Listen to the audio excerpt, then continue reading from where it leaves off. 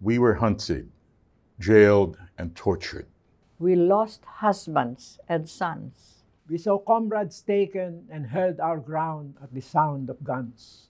We have reported through decades, down generations, and under the whip of dictators. We do not forget. We stand watch in city after city, in quiet towns, in the halls of power, and in the line of fire. Our freedom is everyone's freedom. Truth is our politics. We listen. We ask questions.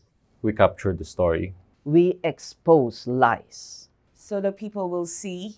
So the people will know. So the people can act. We remember our history. And the men and women who stood fast. In an unbroken line of freedom. We have not forgotten. We will carry on. We are reporters. We are journalists. We are the free press. And we hold the line.